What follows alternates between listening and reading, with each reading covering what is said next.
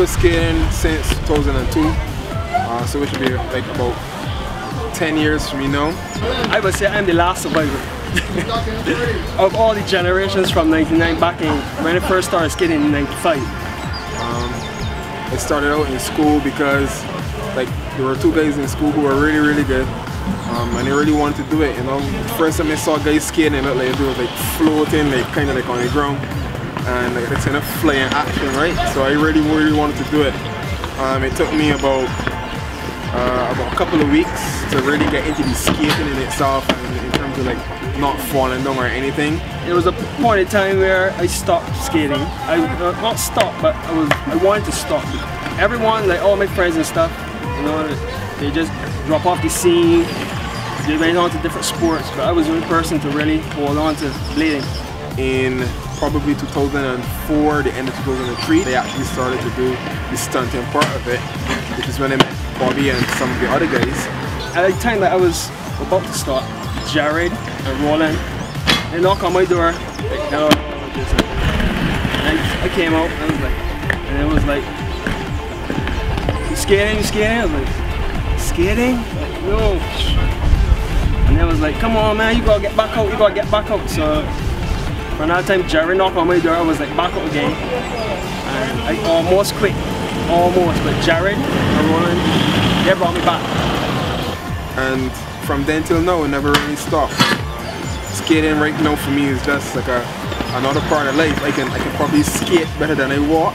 I remember one time I broke my ankle, but I could skate. So I kind of put the boot round on my ankles, and I still was able to maneuver on the skates. So I stay motivated with the sport because it's my hobby, my favorite hobby to do. It gives me that drive all the time to keep going.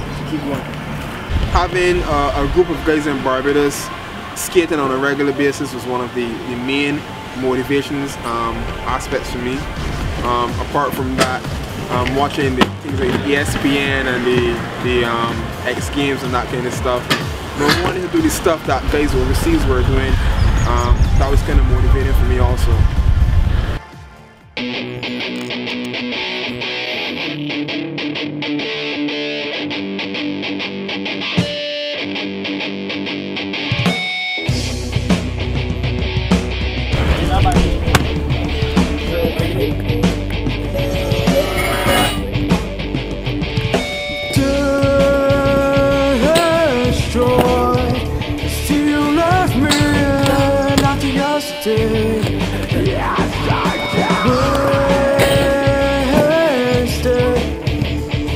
Spent on you, I lost myself. You know you complicate, overcompensate, then you set me up as you eradicate every ounce of love I get to you. You made it clear it wasn't good enough for you. I don't know what to say, now that made me stay. Please show me a way to forge a new day, one where my reality is finally better than my dreams. Trying to get back at anything, everything you stole. You pretty how my life dice roll. So go through you meaning of life. I'm involved around your job. I see that in my heart. Come and see this night because of you. I'm involved around your life. I see peace in my heart. You manipulated my emotions. I revolve around your jaw. I see red in my heart. To love dissolves around your aura. I revolve around your life. I see peach in my heart. My favorite trick. I wouldn't say per se that I have a favorite trick. So I do grinds and jumps. Grinds and top of ramps. There are a couple of things I have like signature moves for. For instance, there's a grind called a soul grind. I could do it on my ice shot. Favorite grinds would have to be like royals, soul grinds, unities, bar-foot Nugans. And then there are things like acid drops or it's like where you jump a great distance from one thing to the next thing, probably like from a ledge to a rail or something like that. So that's one of my things. The first trick that I learned in skating was something called a royale. Funny enough, it took me almost 6 years to perfect the trick. But it's kind of like putting 2 feet like this and gliding like on a rail straight. It's what we call like a normal startup grind on skates. Apart from that, it was just like simple jumping, like doing 180s and 360s, jumping over blocks and cans and that kind of stuff. And jumping is one of my strengths too, so it came natural after a while. Yeah, back in '99, there was a competition in the street through the sandblast where you had rollerbladers standing, skateboarders, bicycles, and they had sponsorship and everything, so they built the ramps and we got to skate and compete. And it was the competition was public, so people could come and watch for free. They didn't have to pay or anything. So, well, the competition, it was 3 Sundays, and for each Sunday I was first in the first one, first in the second one, and first in the third one, which means I won. So I came first overall.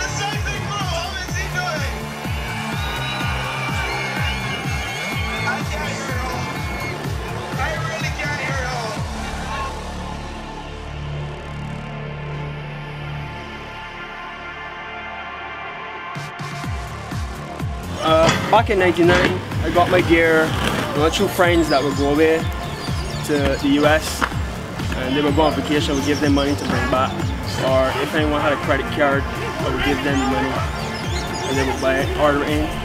And that would be the only way, because down here at the time in '99, they didn't sell skates or protective gear or anything. So usually we get our skates from importing them from overseas, bringing them in from the web.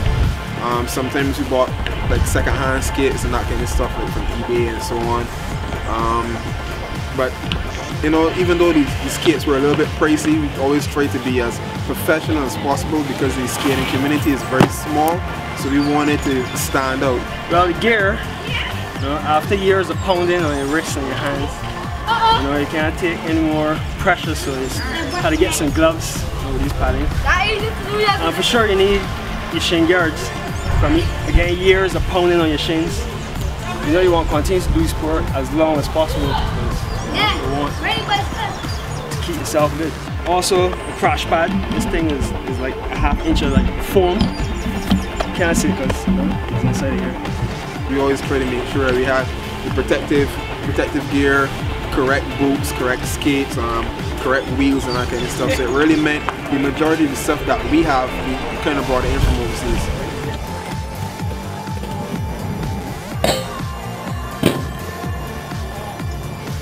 I would recommend skating to anyone trying to burn calories, because skating is burning so much calories. Skating is another alternative in terms of sports, in terms of aggressive sports or action sports. I would like to see younger guys coming out, girls too, you know, skating and really taking interest in the sport in itself. I would tell parents to try to get the kids involved in any kind of sport, like action sports or anything. You know, rollerblading is keep it fit. It's a good way to clear your mind, to get out on the outside, to socialize with people instead of just on the computer inside, you know. In the beginning, it could be a little difficult or a little bit rough. As long as you wear the correct protective gear and so on, you have good guys around to train you and that kind of stuff. But I would just like to say, Barbados in itself be a little bit more open to aggressive or to action sports. And also, back then we used to skate street skating, and that was you always jump off the steps on people's property, and we used to get run by the police, get chased. So that was another problem too. So this is why we have these things though, and these pipes and these rails. So we make our own stuff, so we don't go on people's property. Plus there's no skate parks here. So we just train, we watch videos and learn from the videos and try to better ourselves, enjoy the sport.